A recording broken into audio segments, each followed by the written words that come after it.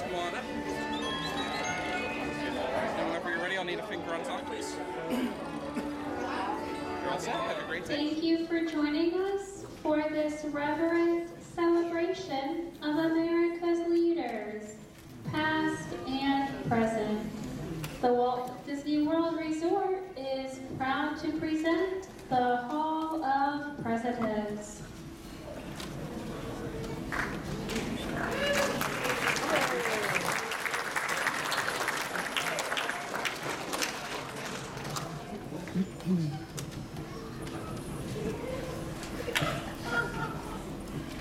This program is dedicated to the memory of Walt Disney. In 1971, his love for America inspired the creation of the Hall of Presidents, a place to celebrate the optimism and goodwill he saw at the heart of the American story. Walt's vision was to honor the nation by honoring the American presidency.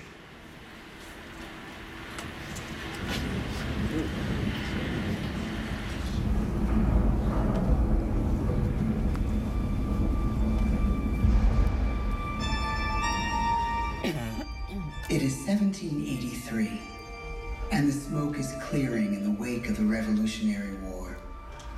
Over the course of 8 grinding years, General George Washington has led a force of shopkeepers, farmers, and Native American allies to victory over the greatest military power in the world. A new nation has been born, independent and free. The founders must form a national government. In 1787, through months of passionate debate, they create a written constitution. For the country's highest office, they imagine something new in the history of the world. A leader not born to power like a king or queen. A leader who has not seized power through conquest. A leader not separate from the people, but elected by the people. From among the people. We, the people. This is a new idea, an American idea. The idea of a president.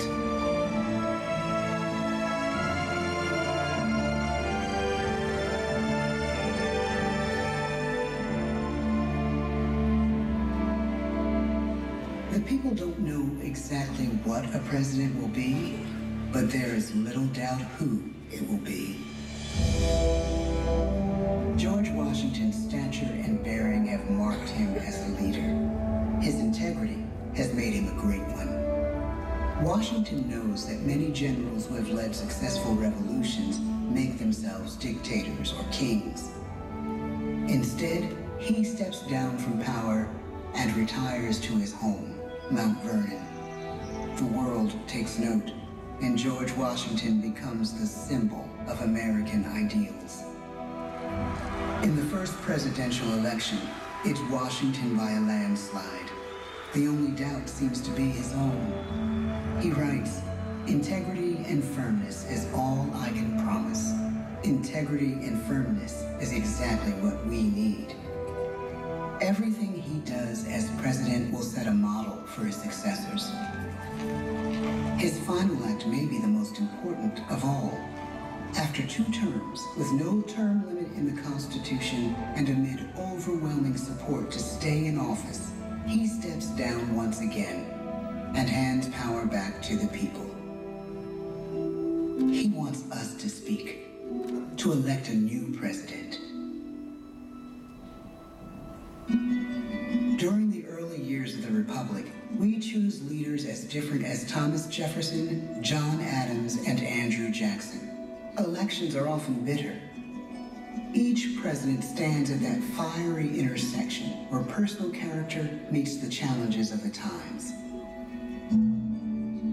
Some call the presidency a glorious burden. Jefferson calls it a splendid misery. We, the people, must choose well. We elect 15 presidents before the course of history brings us to the edge of a crisis like no other. A nation born of freedom still permits slavery. As the country pushes west, will new states be slave or free? The question produces bitter conflict. The issue rocks the election of 1860 and brings Abraham Lincoln onto the national stage. The tall, lanky, some say uncouth candidate from Illinois is a master of words at a time when speeches are printed in full for people to read. A house divided against itself cannot stand, he has said. With Lincoln's election, the House does indeed divide. Civil War. 11 states secede from the Union. The war becomes a defining passage in the American story. The president's own inner strength and depth of character changed the course of history. Lincoln had come up the hard way on the American frontier, desperately poor, with less than a year of formal schooling. His early years were scarred by tragedy, the death of his mother, his sister, his first love. He struggles with depression, but never loses his determination to rise above it. He once said he's driven by a desire to leave the world a little better place for having lived in it. The war rages. Lincoln fights to preserve the Union and end slavery. Neither is a sure thing. At Gettysburg, Pennsylvania, 6 months after one of the bloodiest battles of the war, the president dedicates a cemetery to the thousands of soldiers who died there, in words we can never forget.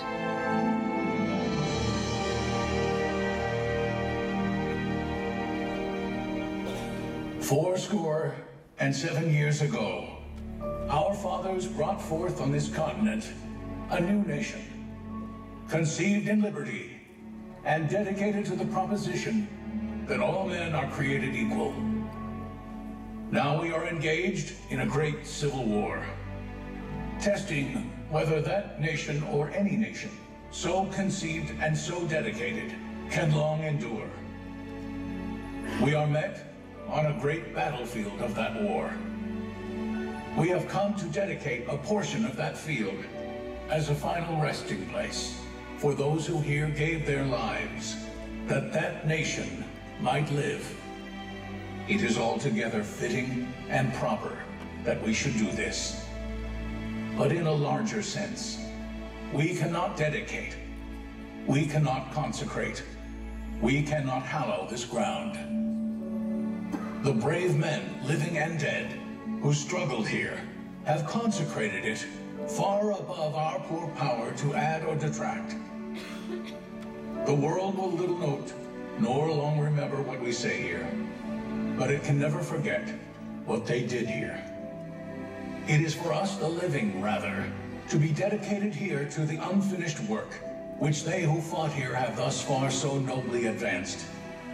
It is rather for us to be here dedicated to the great task remaining before us, that from these honored dead we take increased devotion to that cause for which they gave the last full measure of devotion.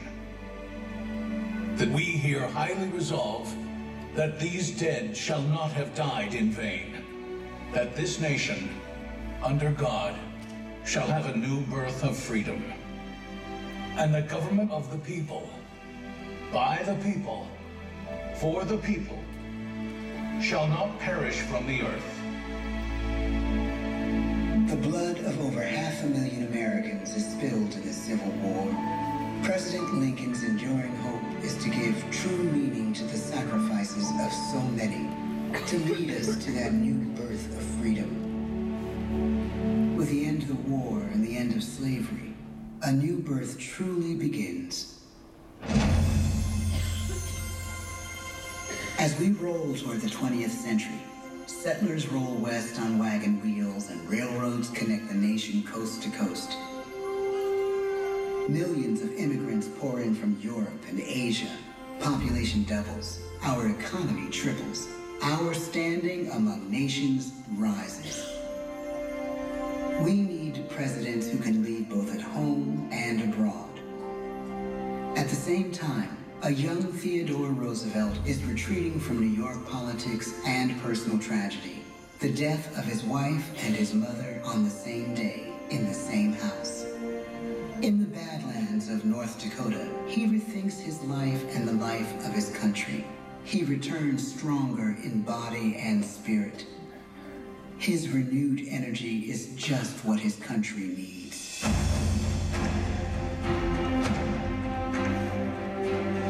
American industry is booming, but social tensions are rising.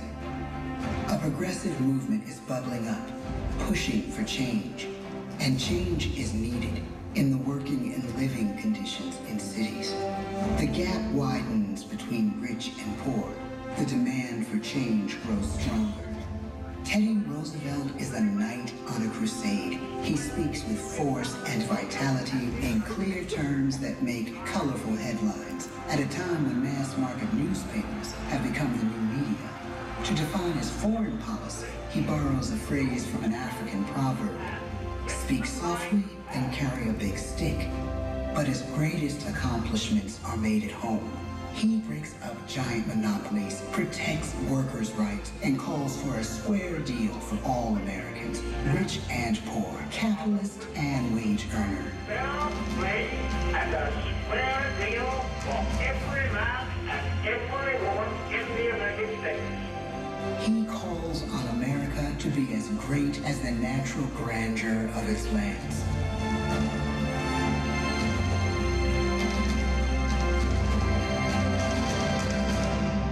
Keep your eyes on the stars and your feet on the ground, he tells us. And we do.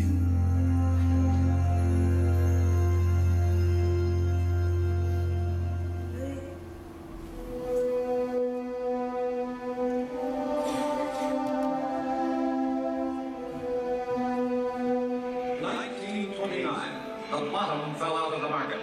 12 million unemployed.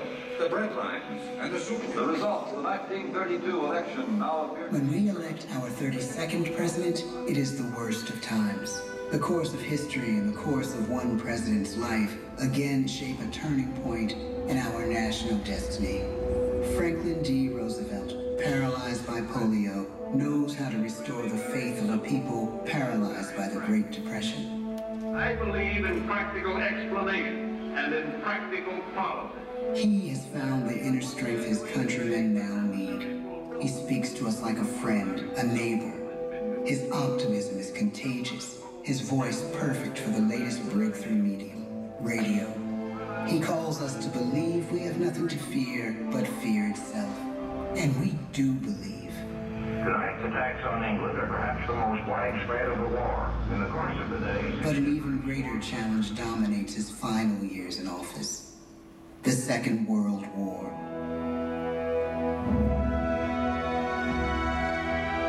We must be the great arsenal of democracy. This is an emergency as serious as war itself. We stun the world with our production.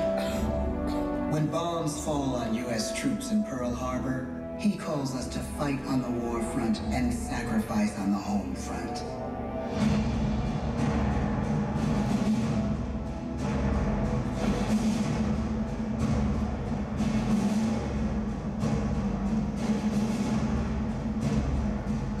The harder the sacrifice, the more glorious the triumph. So spoke America in the year 1776. So speak Americans today. The world changes. The country changes. And yet, in one sense, what we need most from our presidents has never changed. A guiding vision that calls forth the best that America can be. Will outer space be developed for the benefit of all mankind? Or will it become another focus for the arms race? The choice is urgent, and it is ours to make. Ask not what your country can do for you. Ask what you can do for your country. The but really it's all of us who must overcome the crippling legacy of bigotry and injustice. And we shall overcome. One of the agreements that President Sadat and Prime Minister Begin are signing tonight is entitled A Framework for Peace in the Middle East. Mr. Gorbachev, tear down this wall. You have lost too much, but you have certainly not lost America. I can hear you. The rest of the world hears you. Loving this country requires the willingness to speak out for what is right, to shake up the status quo. That's America. Our presidency is no longer just an idea. It is an idea with a proud history. Ladies and gentlemen, the presidents of the United States of America.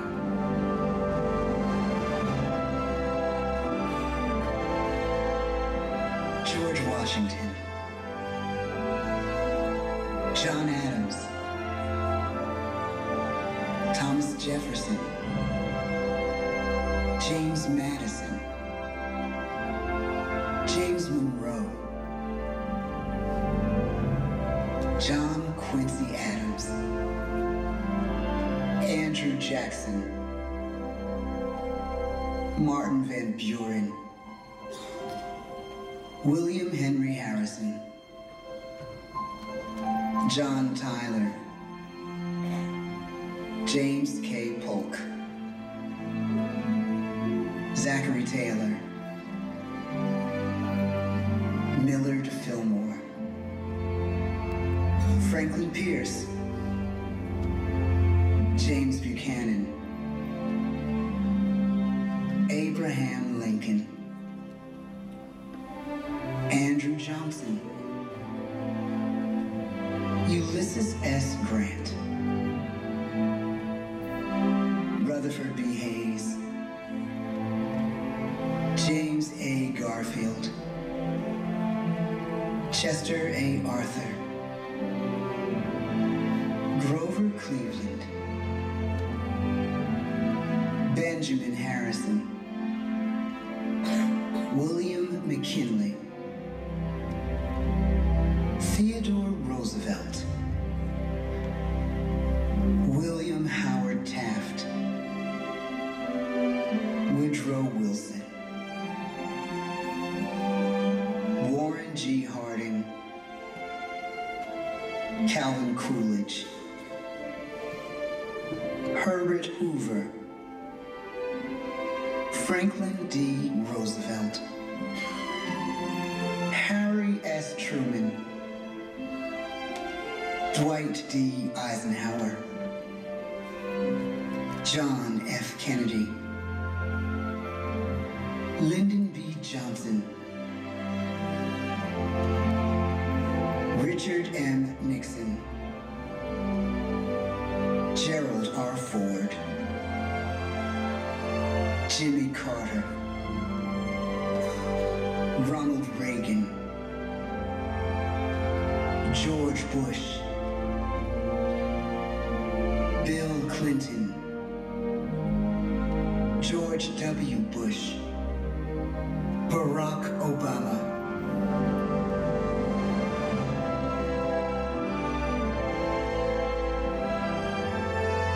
And now we come to the present. Once again, we place our trust in the idea of a president, as we have from the beginning. My fellow citizens, no event could have filled me with greater anxieties than that notification on the 14th day of April, 1789, that you had selected me to lead our nation. But it was with the confidence of my fellow citizens that I took an oath. 35 simple words that have been repeated by every American president throughout history. I, Donald John Trump, do solemnly swear that I will faithfully execute the office of President of the United States and will, to the best of my ability, preserve, protect, and defend the Constitution of the United States. So help me God. From the beginning, America has been a nation defined by its people. At our founding, it was the American people who rose up to defend our freedoms and win our independence.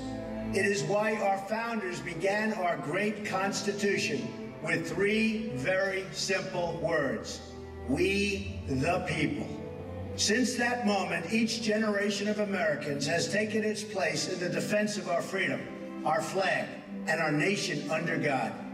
These are the achievements of the American spirit, the spirit of a people who fought and died to bring the blessings of liberty to all our people. Above all, to be American is to be an optimist, to believe that we can always do better, and that the best days of our great nation are still ahead of us.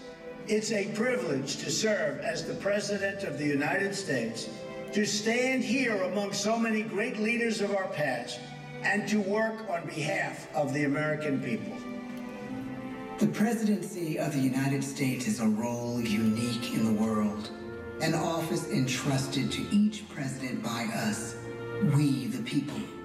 Therein lies the genius of that new idea, now over 200 years old. A new idea our presidents have turned into a great American idea again and again.